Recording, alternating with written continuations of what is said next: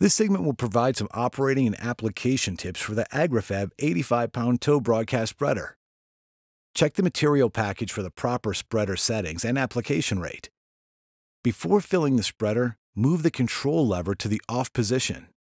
Then move the spreader onto a flat surface, either a walk or a driveway, and then fill. Slide the adjustment stop to the desired setting. Start the spreader in motion, then move the control lever forward against the adjustable stop to begin spreading. Do not exceed the maximum towing speed of 3 miles per hour. Always place the control lever in the off position when filling the spreader and when stopping or turning to prevent release of excess fertilizer. This unit will cover a 4 to 8 foot wide area depending on the material used and the towing speed. To avoid misses or striping, make each pass about 5 feet from the previous one so some overlapping of spread pattern does occur. For easiest application, spread across the shortest edges of lawn first, making 2 header strips for a turning area, and then spreading between the header strips.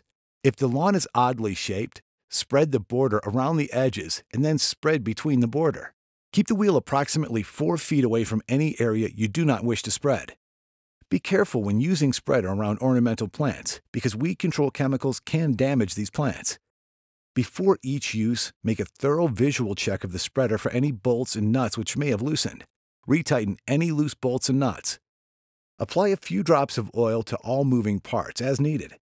Always empty the spreader after each use, storing leftover material in its original bag.